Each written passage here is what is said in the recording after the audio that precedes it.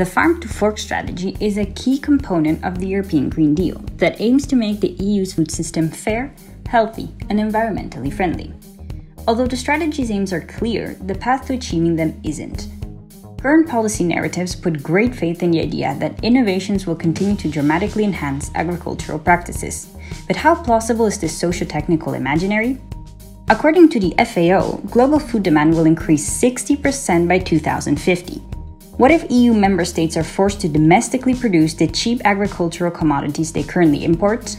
Our analysis showed that very few member states could support such a dramatic internalization. Domestic land and water resources would prove insufficient, and the extrapolated fertilizer and pesticide application rates would be ecologically lethal. Environmental problems aside, European agriculture would also struggle with labor requirements.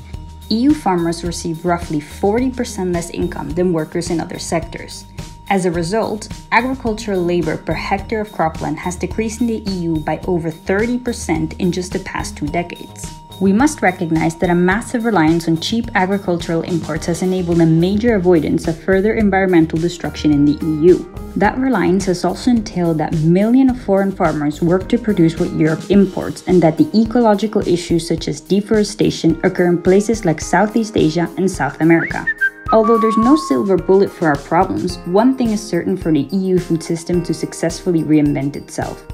A more sophisticated assessment of the EU's metabolic profile will be needed.